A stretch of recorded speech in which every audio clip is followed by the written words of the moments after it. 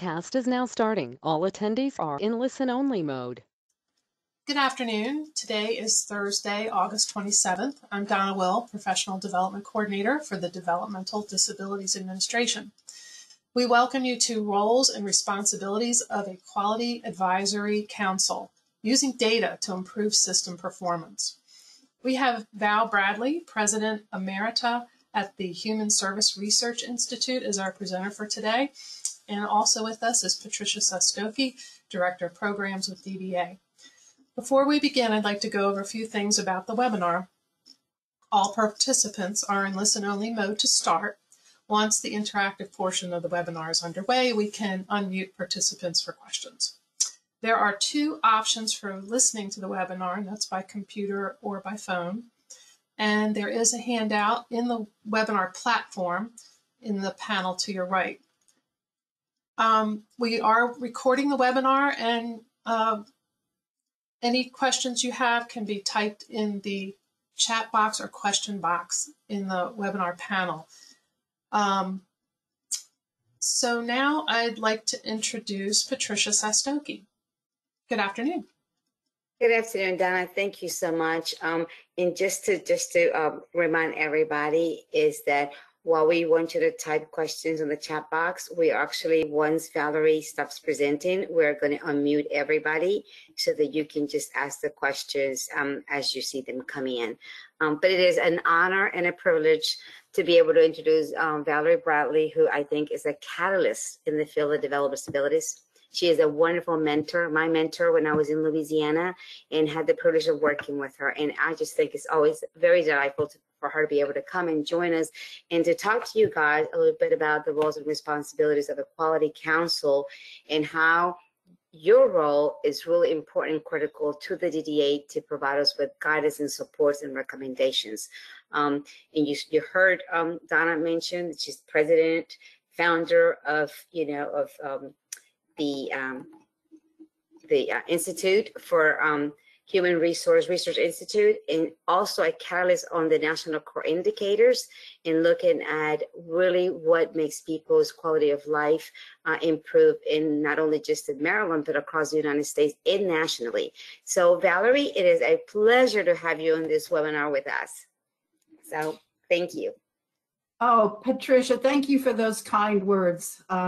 I've known Patricia a long time, and Maryland is very lucky to have her in a key policy role in the state. It's also good to be back with the Maryland Quality Advisory Council. I spoke to this group probably 5 or 6 years ago.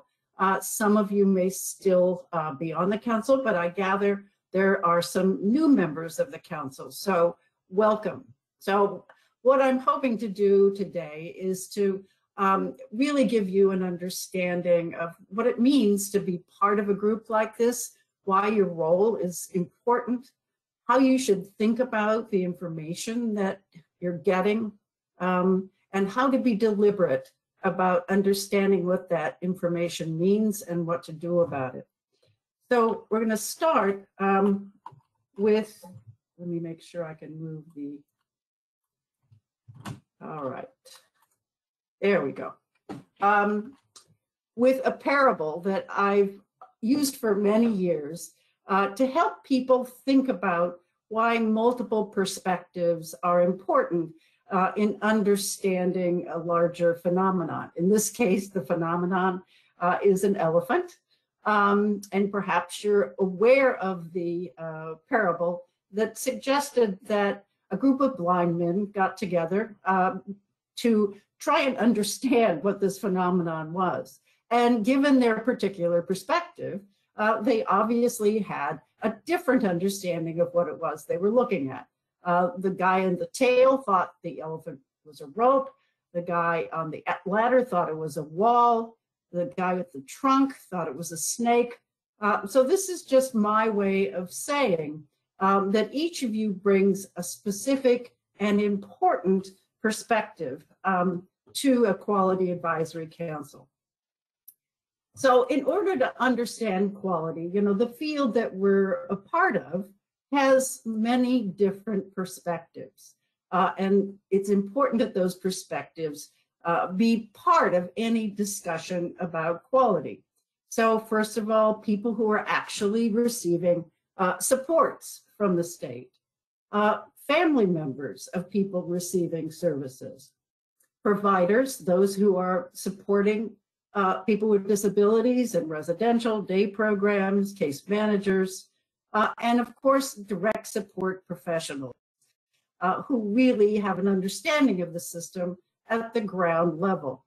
Public managers like Patricia and others who have a more holistic view of the system.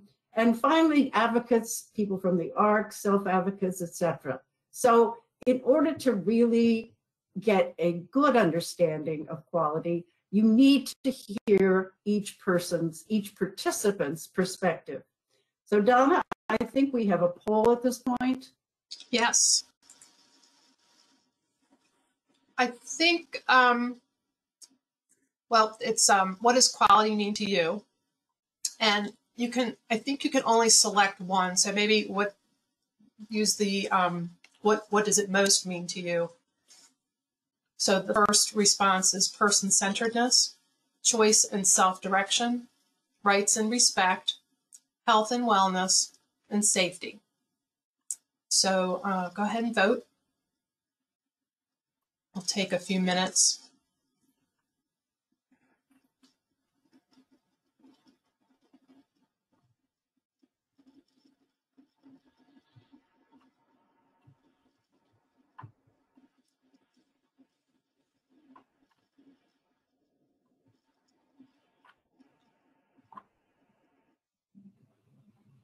Okay, we're going to wrap up in just a second. I'm going to close the poll.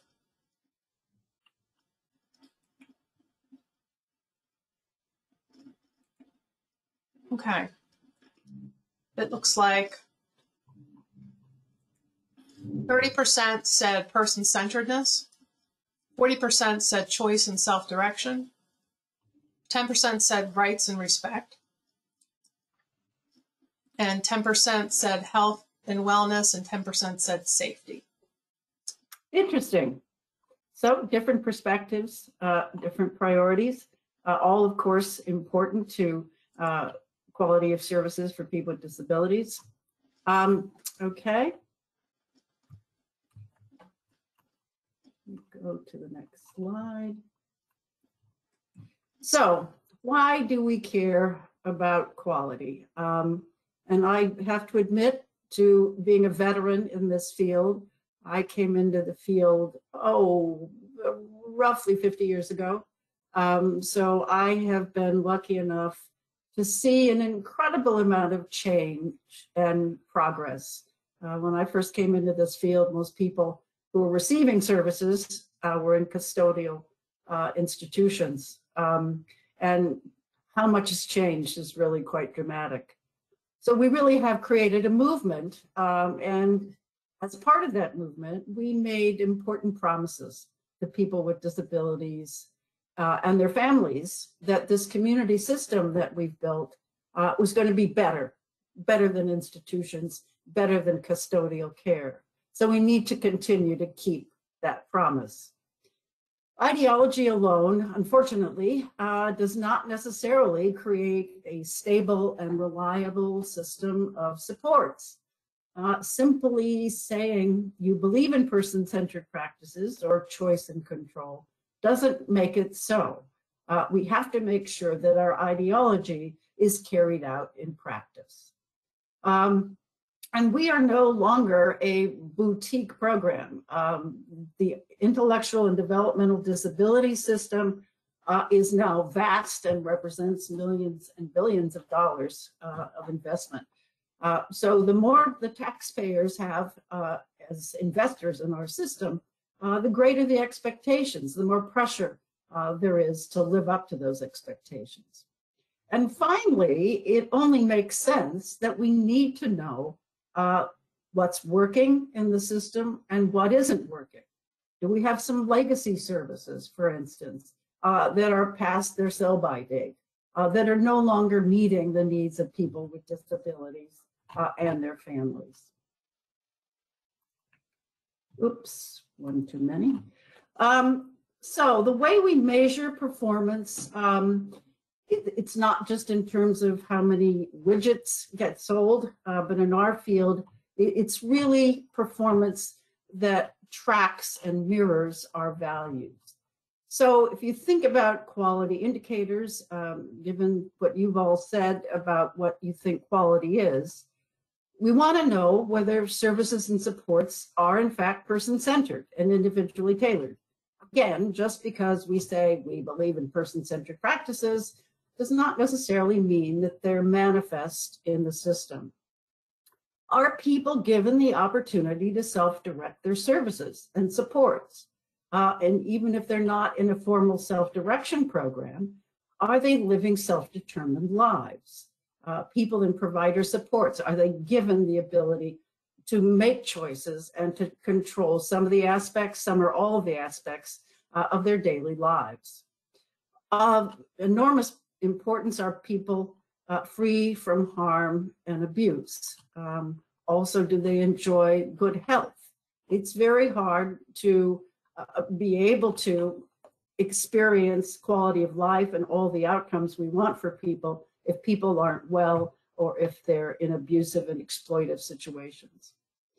Are people really part of our communities? Do they get involved in the civic life of their communities?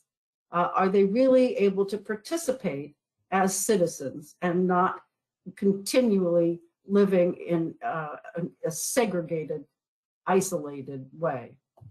Are people supported to be independent? Do we help them from an early age to learn how to make decisions on their own behalf, how to take risks, etc.?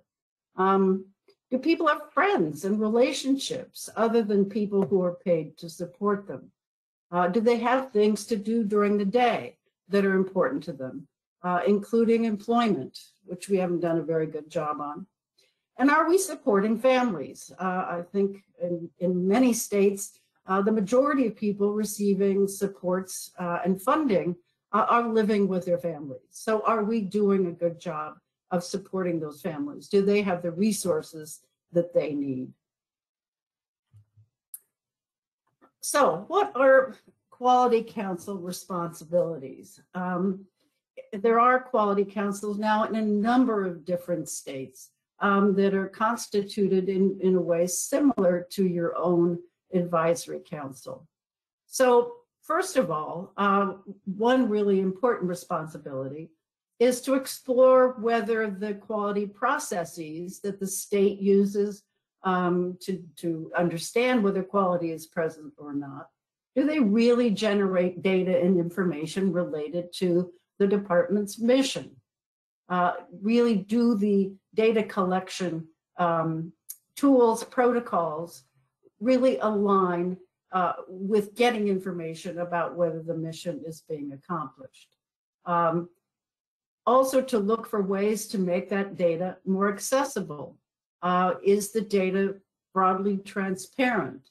Is it accessible not just to people with professional understanding of data, but is it accessible and made explicitly accessible to people with disabilities and their families?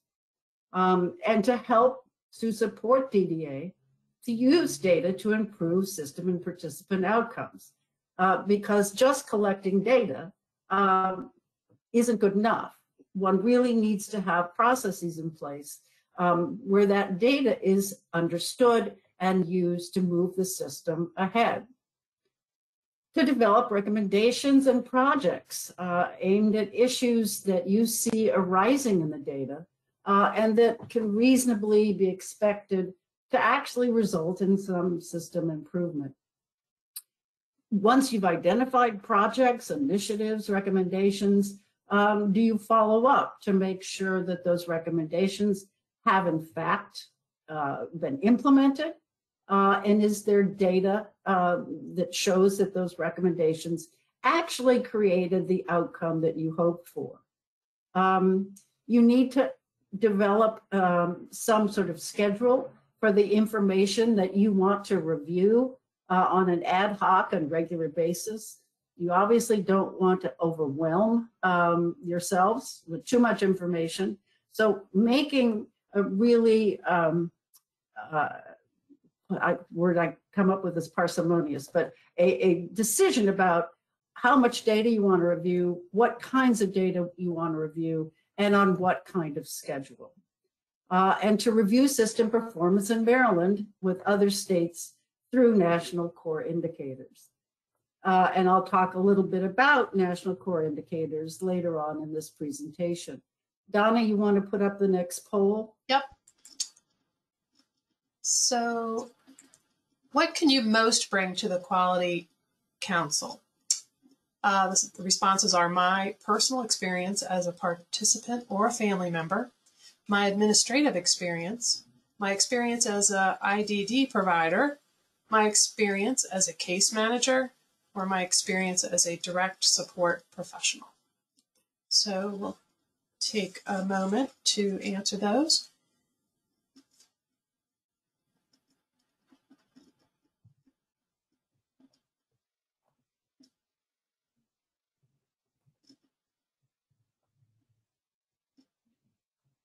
Okay, looks like almost everybody has voted. Give you 5 more seconds. Okay, I'm going to close the poll.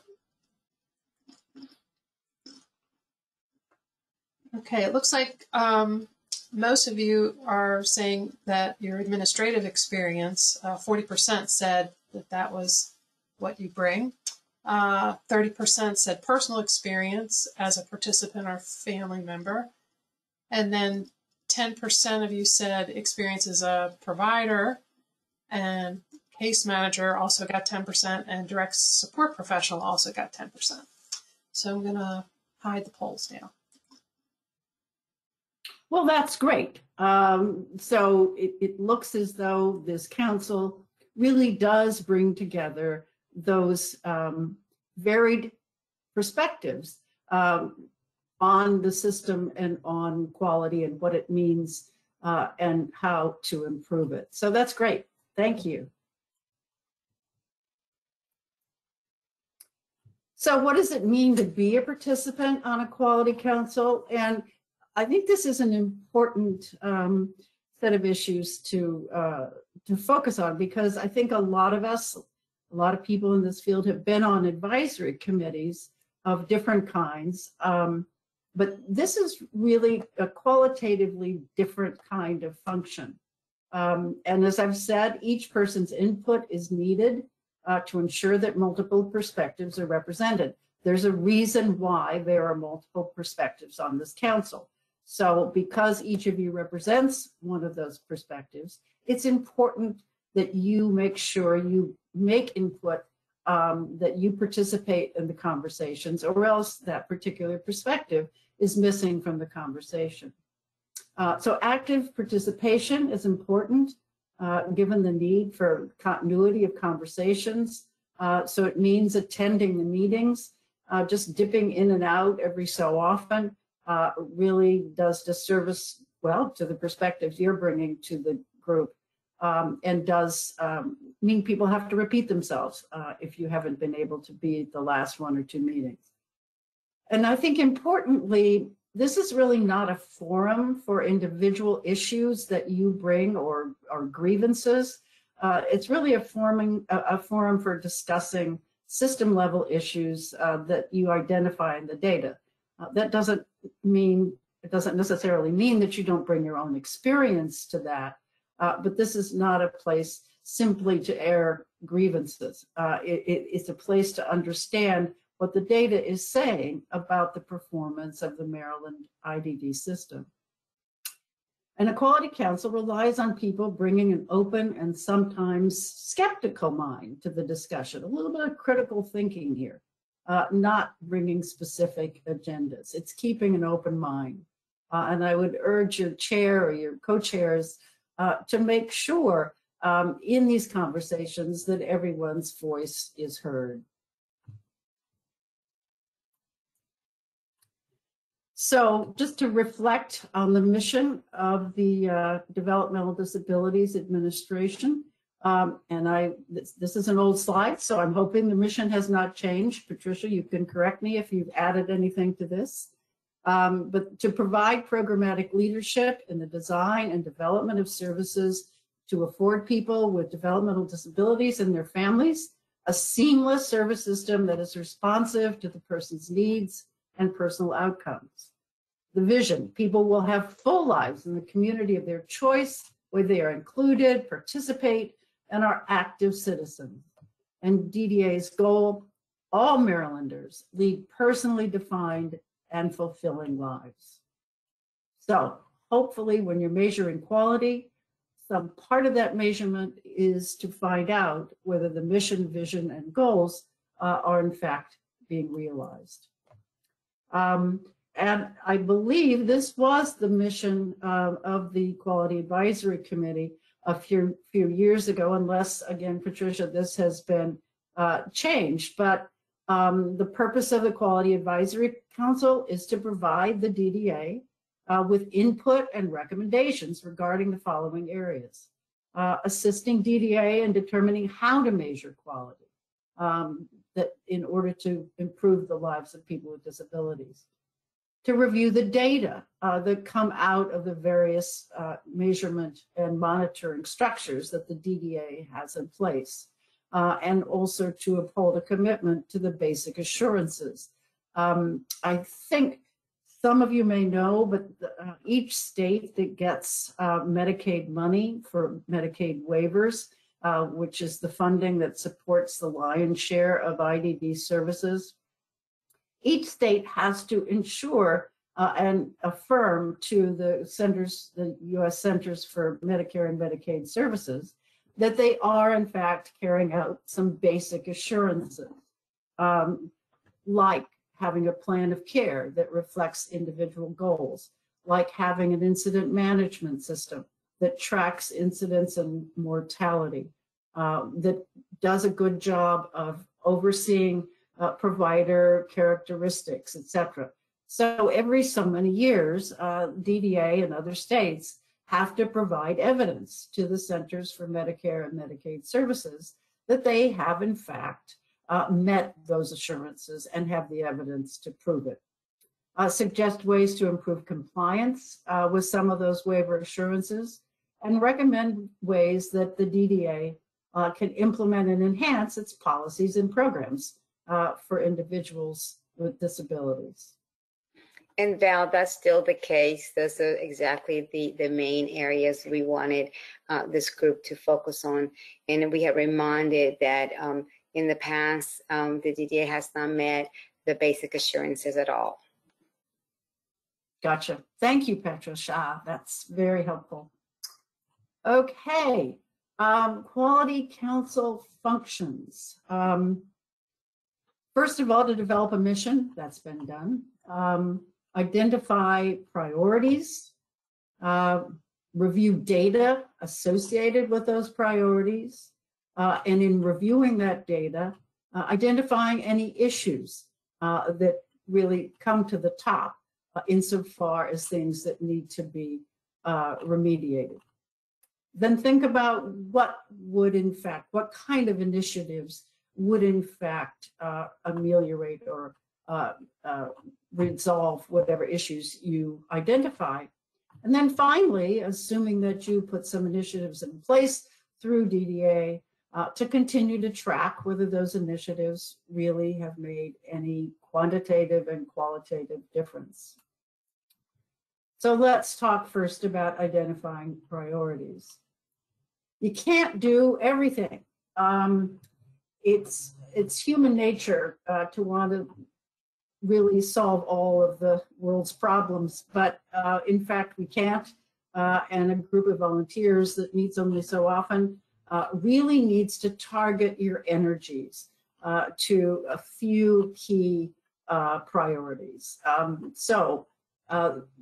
Things like participant outcomes. Is employment a big issue in Maryland? I think it's probably a significant issue everywhere. And in fact, the pandemic has sort of disrupted a lot of the progress we made up till now, unfortunately. Is inclusion one of your priorities? Health and well-being, some other quality of life outcome? Or are you concerned about abuse, neglect, and exploitation? Have there been some data available recently that show an uptick or a troubling trend in that data? Mortality, are you seeing people dying of things that could have been prevented with better targeted symptom spotting? Have there been provider compliance issues that are troubling? Or are there some larger system change goals, improvements in quality assurance? Are there staff training issues? Anyway, those are just some of the issues that you may want to take on. So at this point, we have another poll, Donna. Yes. Okay, so what is your priority issue? Please select either employment, inclusion, health and safety, provider capabilities, staff and training, or abuse and neglect. And maybe this, you have another priority, but within these priorities, how would you rank the one you find the most important?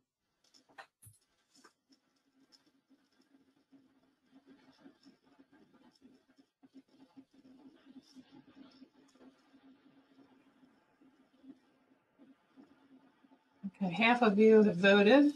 We'll take a few more moments.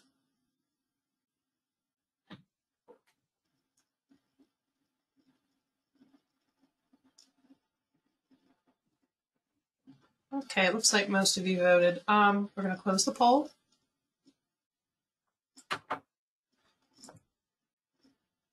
Okay, so 0 for employment, 36% said inclusion, 36% said health and safety, 27% said provider capabilities, staff training, and 0% for abuse and neglect. Interesting. Well, then you've honed some issues right there. That's great.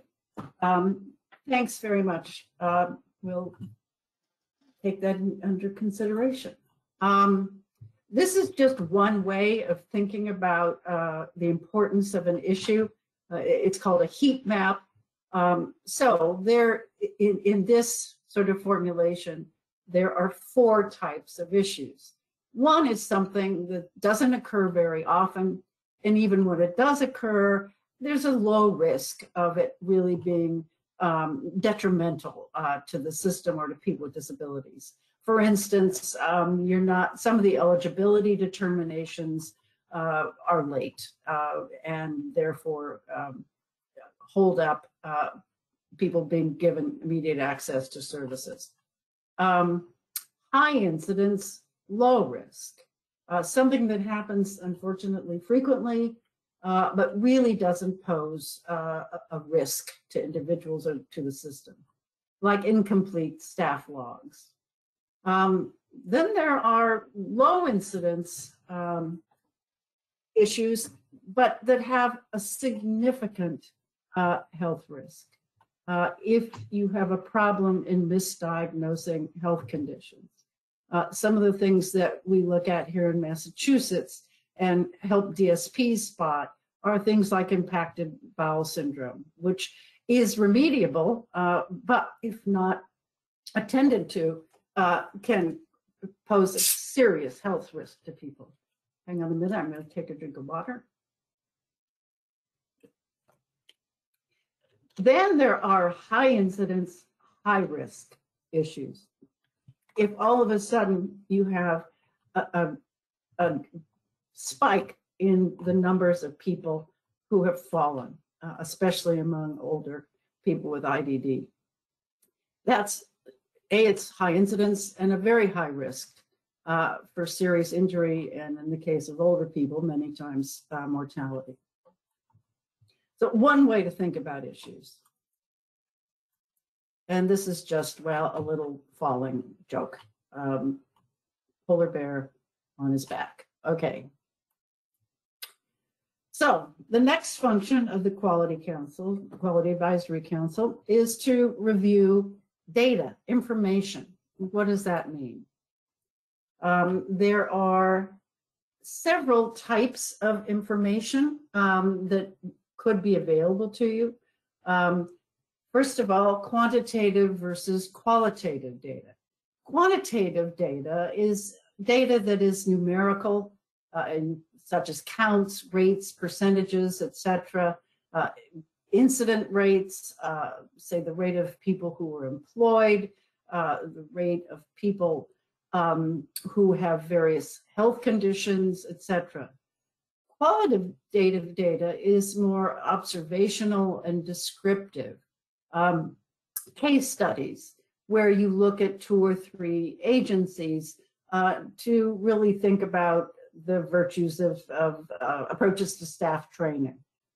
So you do a case study to see how that training really worked. Did people like it or not? Did clients find it an improvement?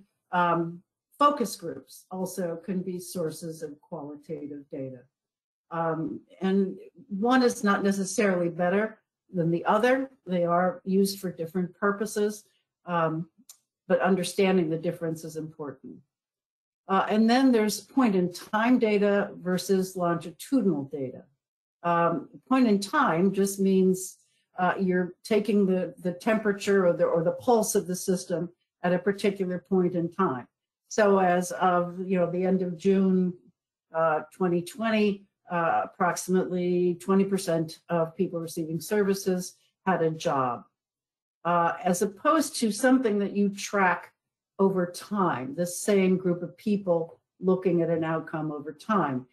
Many years ago, we did a study of the closure of a big institution in Pennsylvania called Pennhurst, which became sort of a co-celeb because it went all the way to the Supreme Court. But there, the research team, we tracked really the outcomes of the same group of people over 5 years, people who'd been in Pennhurst and who moved out, so that you had a longitudinal look at how those people fared in terms of their health and welfare, their satisfaction with services, etc. Then there's objective data versus subjective data. Objective data, comes from direct observation, from a text, from an exam, like a heart exam, or from demographic information in a record, such things as gender, etc., age, weight.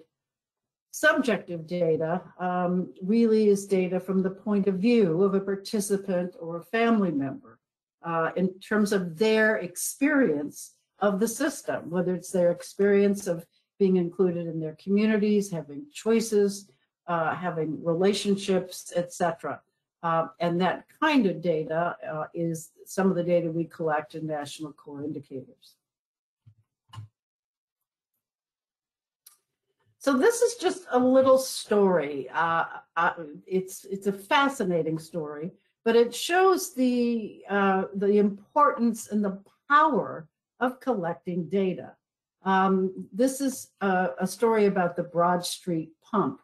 And when we're finished with this, if you're interested, go to Wikipedia and you can read more about it. But it is a very important event in the history of epidemiology, really in the world. But if we go back to the 19th century, in the mid-19th century, there were significant outbreaks of cholera into the 1850s. And you have to remember that at that time, there really weren't comprehensive sewage systems.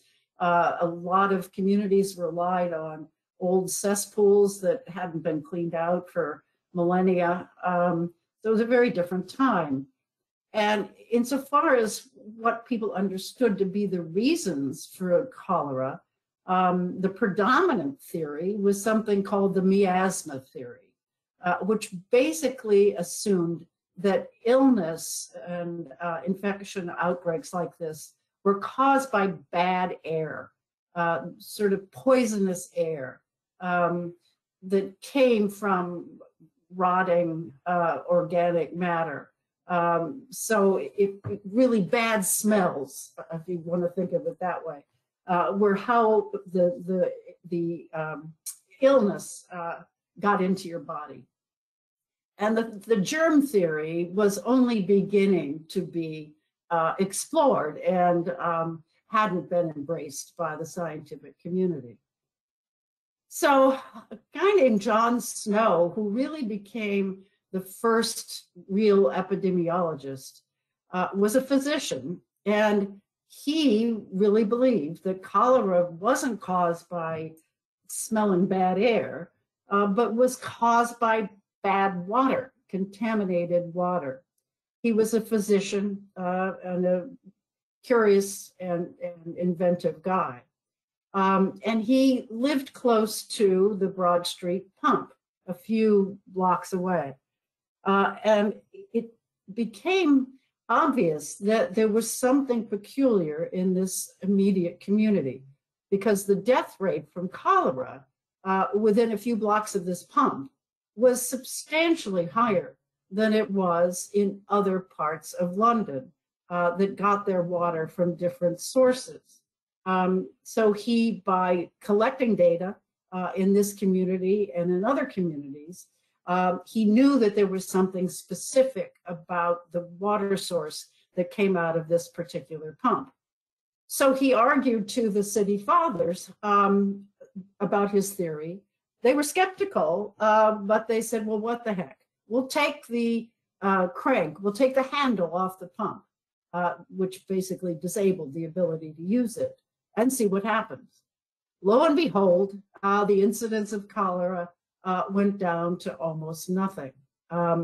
So using data, he proved that this particular outbreak was related to the water coming through that pump. It was later determined that because of these cesspools, a family with a baby that had cholera had washed the diaper and thrown the water into that cesspool, which then ended up contaminating that particular source of water. So with Florence Nightingale, Snow led a movement for improved hygiene that really changed a lot of the way that health services are delivered, how we think about water. So it was a very important moment, but also I think a good example of, not directly related to our field, but the power of collecting data in a rational, organized way. So when you get data, what do you need to ask? First of all, most importantly, is the data valid? Meaning, is it really answering the questions that you want answered? Is the data really a reflection of what it is that you want to measure? Secondly, is it reliable? And that basically means that if Patricia goes and interviews a person with disability using a standardized survey, and I go and interview that same person with the same survey, will I get the same results? Meaning, therefore, is it a reliable survey? Secondly, how big was the sample? Was it really a representative sample? And there you can ask about confidence levels. How confident is the state that this sample that they've drawn really is a reflection of the larger population? Safe to say that you can't, for many purposes, go out and interview everybody receiving services. So you have to do a sample of records or a sample of case management records, a sample of individuals. But the question is that sample really a powerful sample that allows you to generalize to the larger population of people receiving services? And is it a random sample? Or is it what we call a convenience sample? Meaning, I just have a link to a survey that I send out to a bunch of people in the state. I don't really know who's going to answer it, who isn't going to answer it. So it doesn't mean that a convenient sample doesn't give us some information. It just means it's not as valid and reliable as a randomly constituted and big enough sample. When was the data collected? Is this data within the last 6 months? Was it collected a year ago? Is it past its sell-by date? Have things intervened in the meantime that might change the results were you to collect the same data today? So another question to ask. And what are the ranges, not just averages? If you're collecting data regionally, yeah, you may want to look at the state average, but then underneath that may be some significant ranges of compliance or outcomes depending on what region it is. So you need to ask questions about that as well. And then is the data potentially biased? Is it provider self-report, for instance? So those are some important questions to ask as you review data as part of your responsibilities. So always make sure you analyze the analysis. How has the data been analyzed? What expertise has been brought to bear? Have they controlled for various aspects of the data to make sure there isn't any contamination? And make sure you identify big issues that may compromise the data. As I said, was it collected a while back? Have circumstances intervened that might have changed the outcome? And again, don't generalize the findings beyond their limits. If it is a good sample, if it was randomly collected, if there is a 95% confidence level, then you probably can generalize. But if it's just a 10% sample, a convenience sample, then you may not want to generalize. You may want to look at other data. And that's the last part. If you have some questions about a particular finding, are there other data sources to make sure that whatever that finding was is substantiated in other ways? So never make assumptions about the data. Make sure you ask questions, the kind of questions that we just discussed. And as I said, don't expand the findings to the whole DDA population unless you have confidence that it is, you have a high enough confidence level in those results. And don't treat data as significant unless it says so. I mean, I can show you a lot of charts from National Core Indicators where one group, let's say the numbers of people in group homes who have privacy in their living quarters compared to the numbers in other kinds of residential settings who have that experience. And it may look like one is better than the other. Maybe it's even a difference in 4 or 5 points on the scale. But unless they tell you that that's a significant difference, and I'm not a statistician and I don't know how to do that, but they should be able to tell you whether those differences you're seeing are significant. Otherwise, the difference is just noise in the data. So just because things look like one thing is better than the other, you need to make sure that that difference is significant and therefore needs some reaction. And don't jump to conclusions, again, without checking other sources. Okay, I think our last poll question, Donna. Yeah. What would you like to know more about? So the choices are how data is collected, validity and reliability of the data, the sample size, the limitations of the data, and the last time the relevance of the data was reviewed. And you can only choose one, so pick the one that you find to be most true for yourself. Okay, so we'll take a few moments and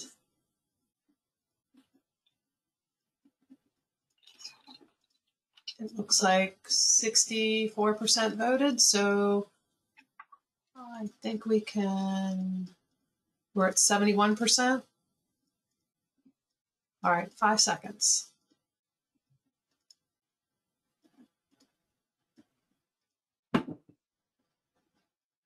Okay, we're going to close the poll.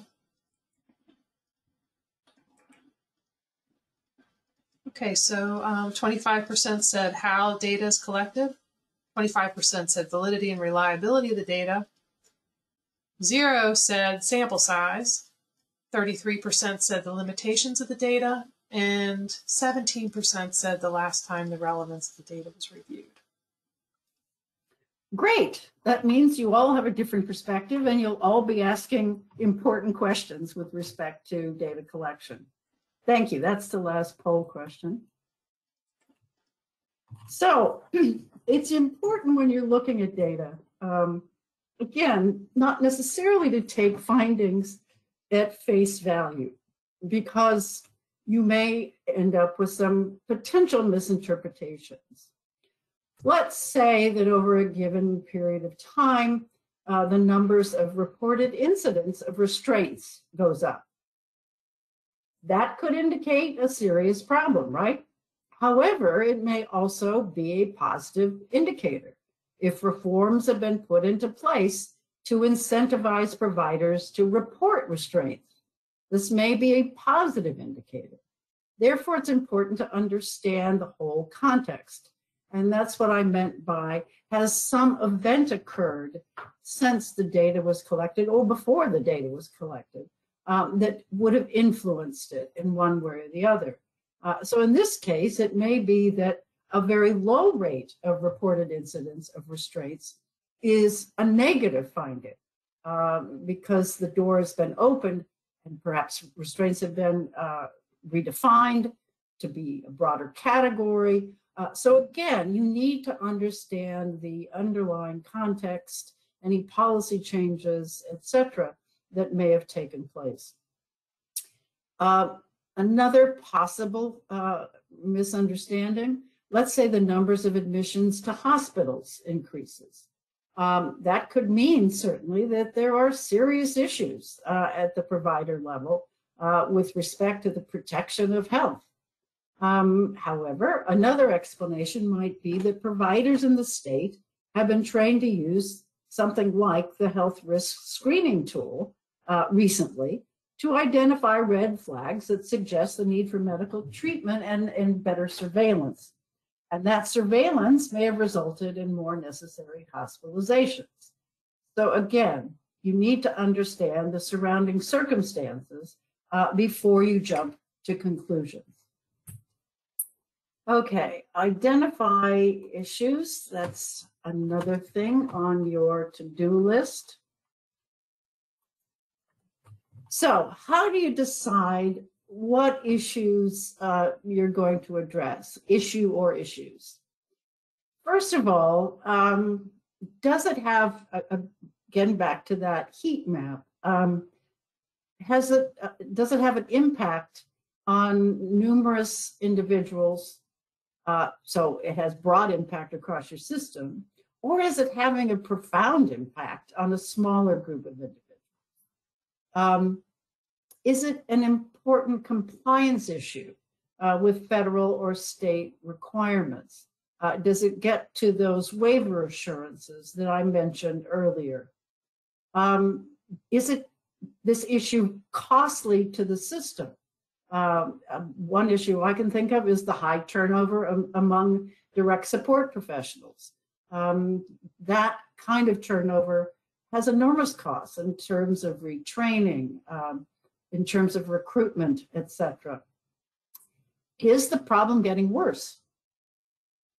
And is it a problem that really, within your scope and within the power of DDA, is it amenable to improvement?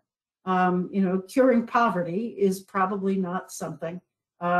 It would be great if we could, but it's probably not within the scope of influence of this council or of DDA. And that improvement isn't going to take the next 10 years, although obviously if you can see incremental change over time, that's important. Is it likely to require a reasonable resource expenditure?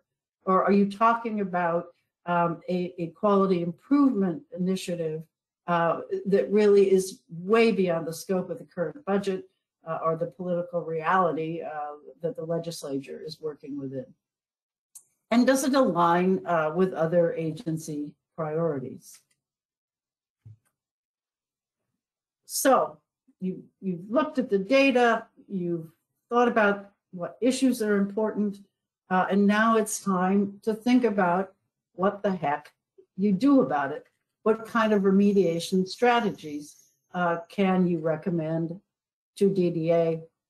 Are there things you can do as a council, etc.?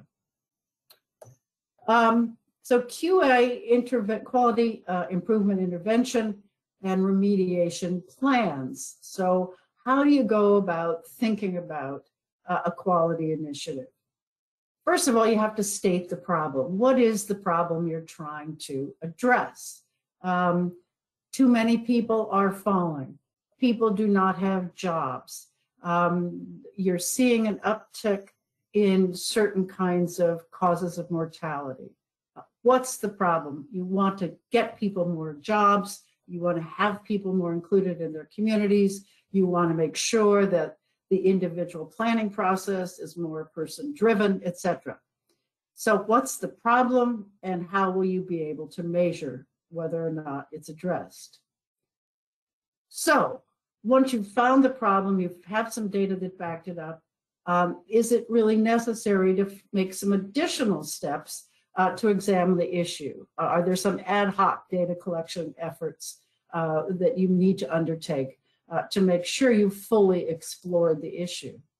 Put a name to this quality initiative, the employment initiative, the friendship initiative, the person-centered planning initiative, and identify exactly who is responsible for carrying it out. Is it the DDA? Is it a council working group? Is it a collaboration of organizations? Might the ARC take a role? And then brainstorming the possible interventions that you might take. If their issue is employment, is one of the barriers to getting people employed that families are worried about their family member losing their benefits. So is the intervention then some sort of educational initiative with families to help them understand how the benefit issue can be finessed and how people can, in fact, have jobs and earn some money. And thinking about the barriers to your interventions and how you can actually minimize those barriers. Then select your strategy and apply the intervention, remembering that you need to measure how it works. So tracking the implementation of that initiative is crucial. One construct that I think a lot of people in the quality business are familiar with is the plan, do, act, check.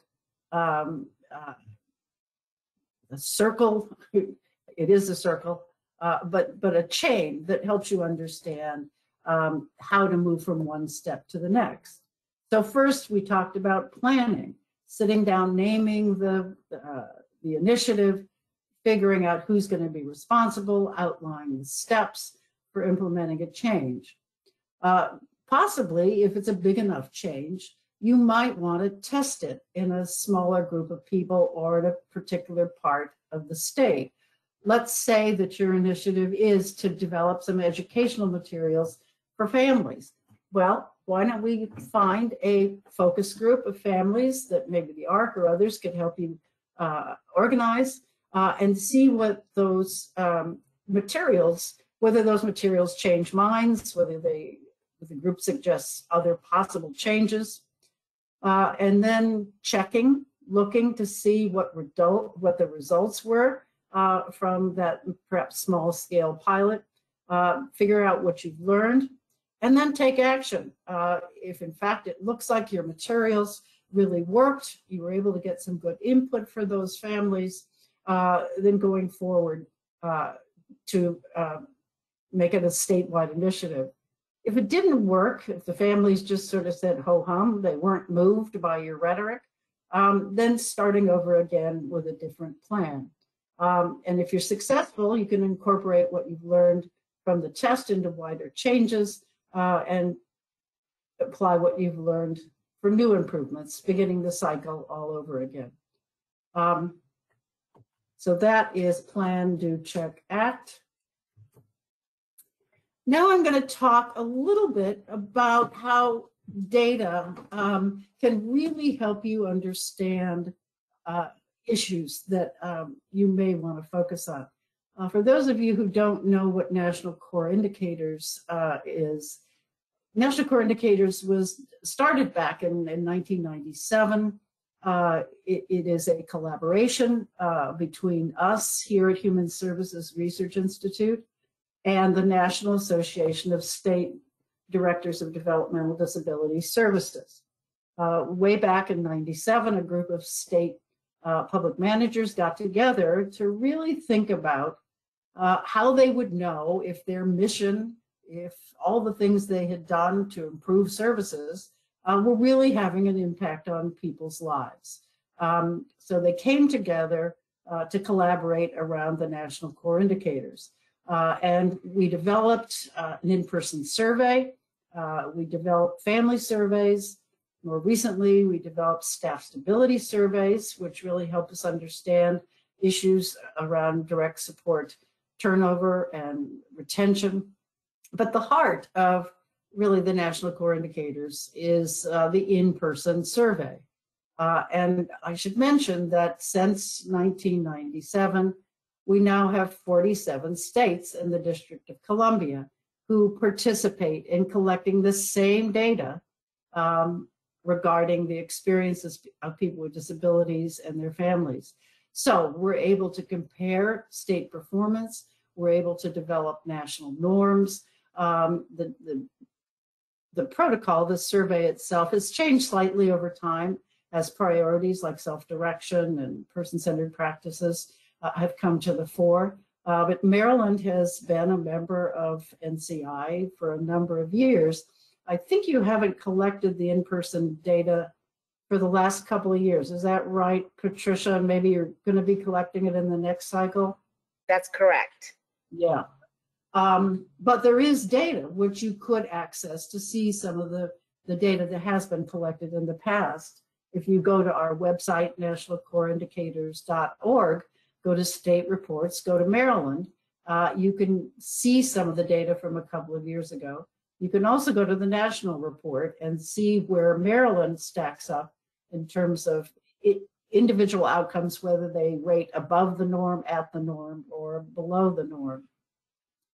This year, as you can imagine, in March, we had to, or early April, we had to stop the in-person data collection given the health issues surrounding COVID. Luckily, about 26 states had already collected enough surveys to have a level of confidence that we thought was sufficient to publish their data. Going forward, we will, in the next fiscal year, be doing a remote survey, as you can imagine, because I don't think any of us, unfortunately, believe that this virus is going to go away until we're able to get a good vaccination for the virus. So we will be doing surveys on social media, on Skype-like platforms with people with disabilities, and hoping that since many of them have been introduced to this technology in terms of remote assessments, remote case management, that they will be more comfortable with this technology than perhaps they've been in the past. But the in-person survey collects data on all of those topics that we discussed earlier in this presentation, including relationships, choice and control, health and safety, rights and responsibilities, inclusion, etc. The survey probably takes about 40 minutes, and we now have data on probably, when California joined it, approximately over 20,000 people a year. So it's probably one of the largest databases on the experiences of people with intellectual and developmental disabilities in the world. Yeah. And I think I say that without fear of contradiction. So here are just some little data bits that help you understand how data can really give you some hints about where problems might be. This one is I think a particularly graphic example. This is on the employment questions. So first of all, we ask people whether they have a community job. And this is 18-19 data. And this percentage, 19%, has really unfortunately not moved. It's moved a little bit in the last period of time, but it's stayed pretty level. So 19% of people in that survey year had a community job, not a facility-based job, but an actual community job. So of the people who said, no, I don't have a job, that's the next circle, 44% of those people said, yeah, I darn well would like a job. I don't have a job, but I really would like one. So then we looked at the people who said, yeah, I would like a job, and discovered that only 36% of those people who wanted a job had employment as a goal in their plan. So that's a pretty straightforward issue, a fairly easily remediable issue, making sure that the guidelines for individual planning strongly suggest that if an individual wants a job, they need to have an employment goal in their plan. In fact, about 6 years ago, the Centers for Medicare and Medicaid Services issued something called the settings rule, which had many aspects. At the core of it was to make sure that people were included in their communities and weren't isolated. But the rules stress that everybody ought to have the opportunity to have a job if they want one. So the fact that only 36% of people who wanted a job had it in their plan is a big, fat, juicy target, as far as I'm concerned, for improvement, that is. Another question we ask, community participation and leisure. So we ask questions about, are you able to go out and do things that you like to do in the community? Are you able to go out and do things you like to do as much as you want? So it's one thing, yeah, I get out to see a movie every now and then, but do you get out and do the things you want as many times as you'd like? And then do you have enough things to do when you're at home? Now, this question becomes enormously important during this last period of time and this was obviously 18-19 before the pandemic, and it'll be interesting to see what people will say going forward, given that many of them were isolated in their homes. But here is a graphic example of what I said earlier about paying attention to the range of responses. In the example I gave earlier, I was talking about the range perhaps regionally within Maryland, but this is the range in our NCI state data.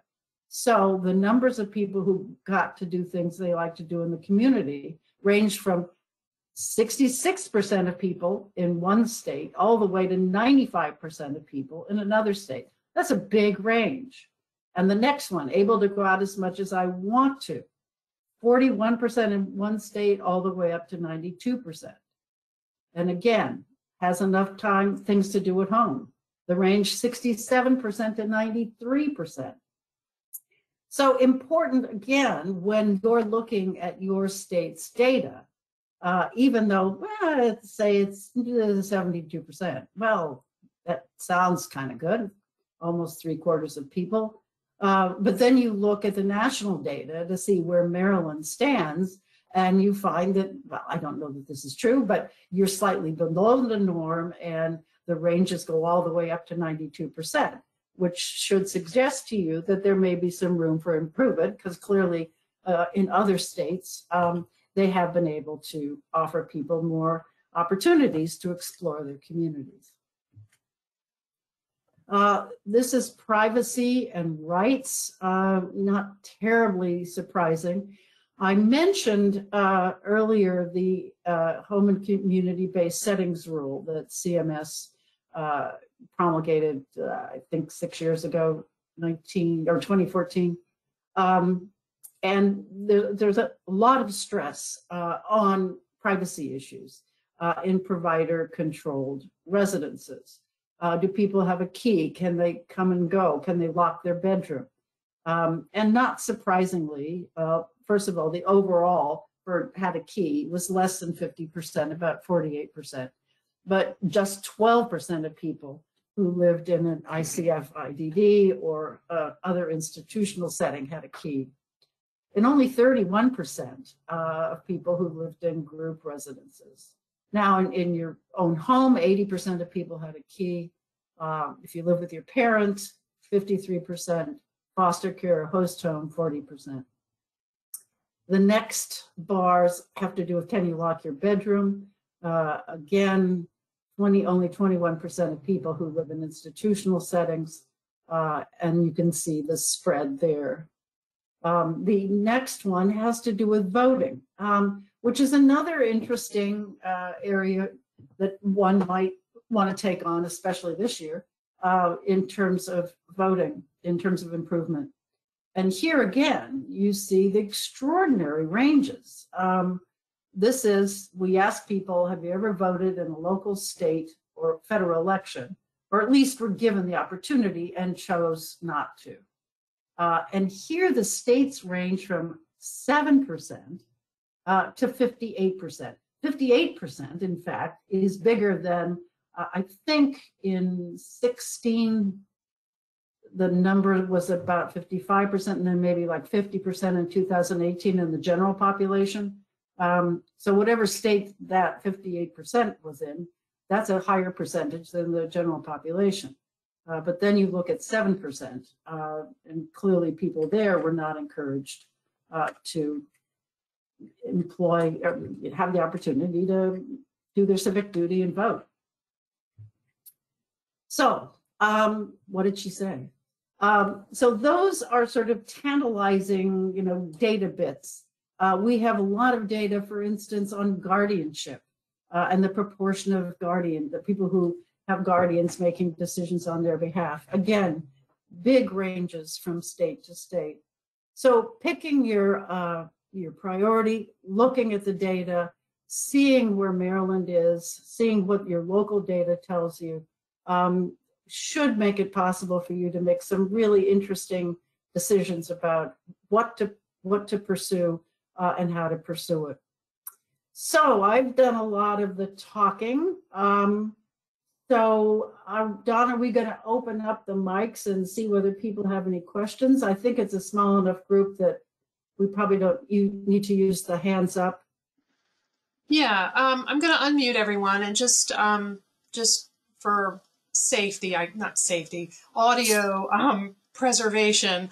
If you're not speaking, please self-mute. So I'm going to unmute everyone. So hopefully you're on self-mute. And then if you want to ask a question, just jump in. All right, here we go. You want to tell?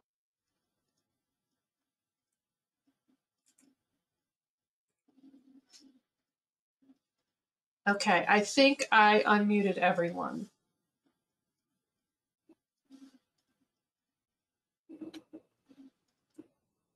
Okay, and I'm also looking at the chat to see if there's any questions, and I don't see any typed. So why don't we turn this over to the chair, Matt, if there's anything that the chair and the co-chair, any questions you have of Val? Well, I don't have any particular questions that jump out at me at this moment. Matt, can you talk a little louder? We can't hear you. I'm sorry, Patricia, this technology thing is still something I'm getting used to. I don't have any particular questions at this moment. I just more or less wanted to open the opportunity up for general discussion, and then based off of that, I might have a question or two. But I also wanted to thank you for your time, Valerie. It's much appreciated.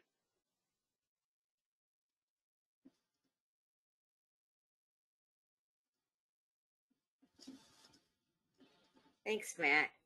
All right, let's see. Anybody has any questions specific about what Valerie shared about the roles and responsibilities of the committee?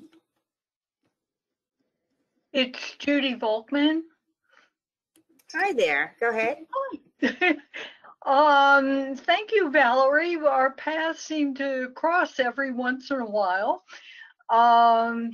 And I was wondering, would we be able to have a copy of your PowerPoint? Donna, I believe you've put that somewhere in handouts, right? Yes, it Yes. is in the panel. But if you want, you can email me if after the presentation you didn't get it. I'm at donna.will@maryland.gov. So Okay.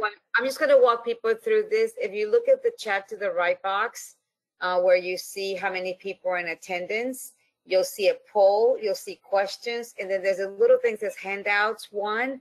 You can right click that or double click it, and then you can upload the presentation and then save it as, so you can save it into your own documents. Okay, thank you. Sure. Any other questions, or did I just overwhelm you? I hope not.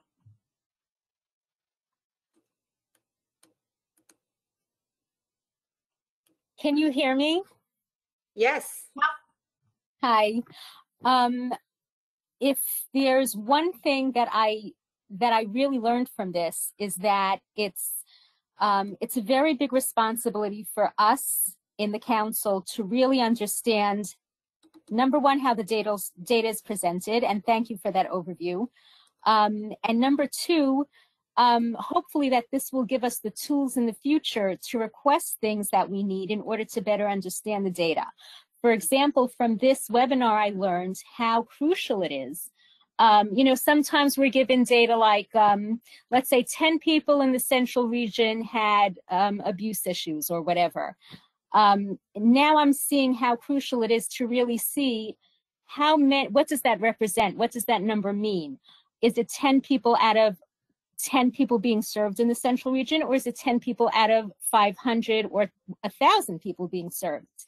And so the data that's being presented to us, we have a responsibility to see to it that the data is meaningful to us. Does that make sense?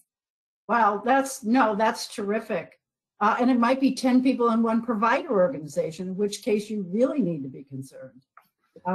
Yes, so understanding compared to what's the rate? Yeah, is this really a serious thing, or just a blip in the data? No, that's great that you took that away. Yeah, that's terrific. And I think it is important to know to be in a position to ask for data that you need in terms of clarification. Now, it may be that DDA isn't in a position to have the data, or it's not recent data, but being more activist about knowing what it is you need to know and how you want to know it. How do you want it presented? What is the most useful way of getting this information? And also, is it being presented in ways that a lay person, a family member who's not used to looking at data tables, can see the import of it without, getting a PhD in statistics? Well, and to your point, Valerie, this is Matt Rice again. I actually had a question around inclusiveness, not only for people with disabilities, but how do you ensure that when we're looking at all of these things, that the people who may not be sitting in all of these other committees, like I do, or like some of the agency folks do who are involved, what would you suggest in order to make sure that everybody, feels like their input is valued and included? Because I think that's something that we're kind of struggling with, in all honesty. I mean, I've been on the Quality Advisory Council since the beginning. I'm now leading it along with Judy, whose support and leadership skills I'm very grateful for in providing her input as a family member. But to me, it just seems like, there's a lot of talking at people and not necessarily making sure that everything is clearly understood, if that makes sense. Yeah, I think that's a really good point. And there are a couple things that makes me think. One is making sure that the data is transparent and that is easily accessible to everybody in the state, that it's not behind, the curtain. But just making data transparent does not necessarily mean that data is understandable. So also making sure that where it makes sense, that the data is presented in a user-friendly way, whether it's using infographics. We've been preparing user-friendly versions of our data for a while. But so first it needs to be accessible or available, but secondly, it needs to be accessible so that people can get at it. And third, they need to know how and where it is. And I would imagine, unfortunately, in the next period of time, holding, open forums in different parts of the state is probably not something you're going to be able to do. But you might think about having a webinar every now and then that's open to the public, where you invite people to talk about an issue that you're really thinking about taking action on, and holding a sort of virtual forum. Interesting. Thank you. Sure. So Val, this is Patricia.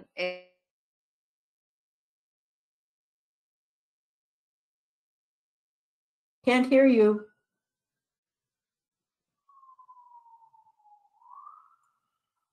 Can you hear me? I can now, yeah. Yeah, so I'm going to expand a little bit on Matt's question in reference to when presenting data.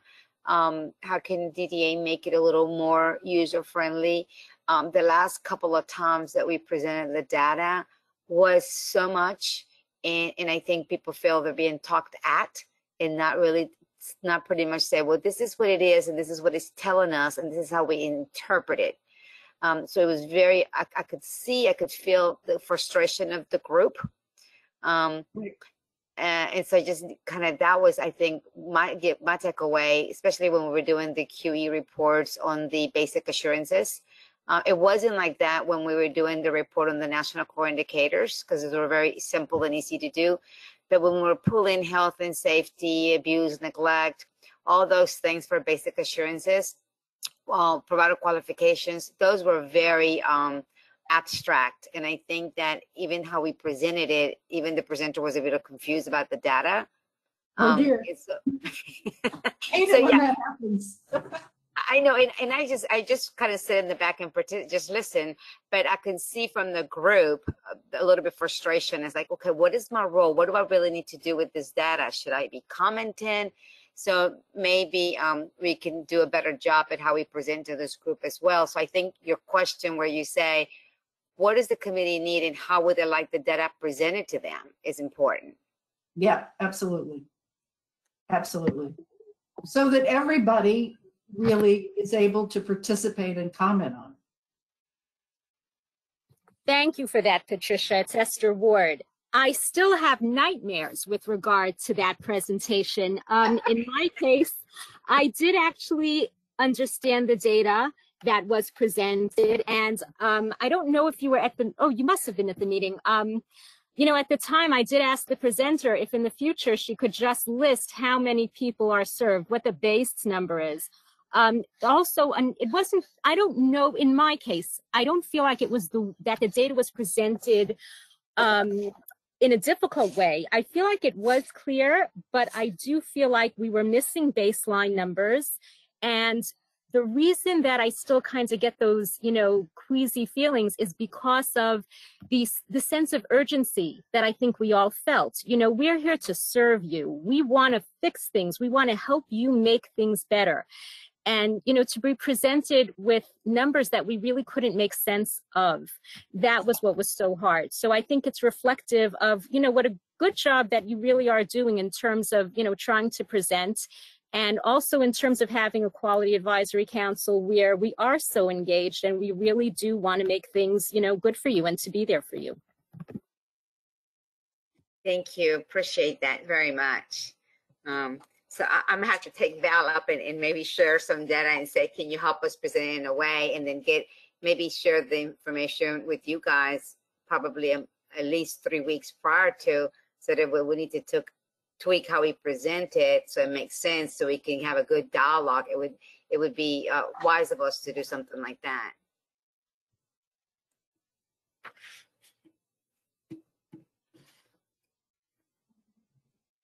Any other comments?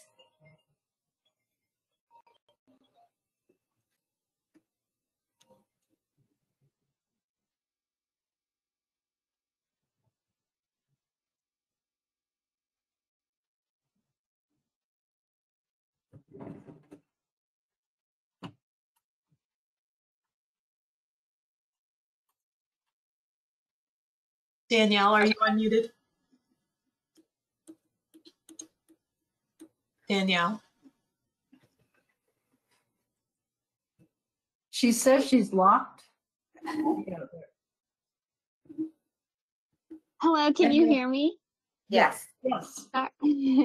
I'm marked as a panelist, so my mute settings were different. But I was just going to let the council know that I will be sending out a link to the recording of the presentation and also the PowerPoint. I know you can access it now, but just to make it easier, I'll also attach the PowerPoint presentation in the email I send out.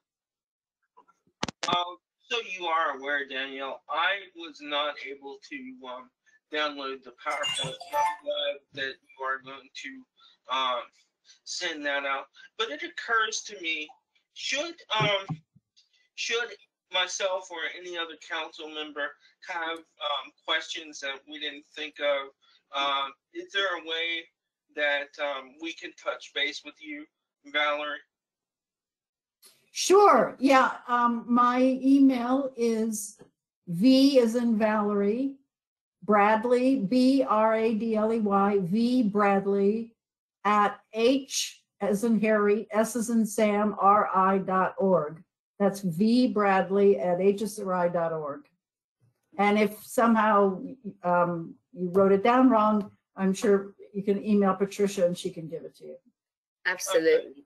Okay. Thank you. And Matt, what I was going to say, under your leadership and your co-chair with Judy, I think it would be very smart if you guys will go to slides 3, 4, and 5, just to make sure that your charter matches as those quality council's responsibilities, just to be sure, because this has been about 5 years since we created this presentation and then updated it. So you want to make sure that that really matches, and have the group discuss and see if there's anything from this presentation that you want to not only add to your charter, but also add to the orientation of new members, so that they would know what would be the expectations from the get-go. And I know, Judy, you were interested in looking at, how do we onboard new members and what kind of orientation they would need to have.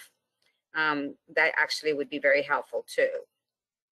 Yeah, Judy and I have discussed that after this presentation, she and I want to get together at some point and look over everything and see what we can glean from it, and then present to the council in future meetings.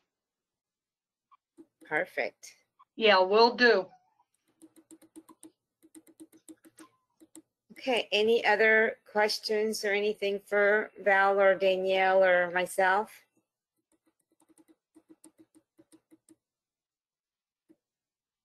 No, In my regards, oh, go ahead, Matt. at least not on my end. I think this has been very helpful. And I definitely appreciate the time. Thank you. Thanks. So Valerie, we don't have anything more on our end. That gives everybody 5 minutes back, but I really do appreciate it. What I would do as a commitment from DDA is probably see if I can reach out to Val and before we present some documents, how we can make it user friendly and that we have the whole story. What is the base? What does it mean? What are we looking for? And then share and see if we can simplify it in a way that you think it creates some conversation and some good feedback. Great. And give my regards to Bernie. Tell him I'm really sorry that the Red Sox are in the tank. Absolutely, will do. Well, thank you, everyone. Thank you, Val, Danielle, everybody, committee. Really do appreciate it. Have a great weekend. You too. Bye-bye. Bye.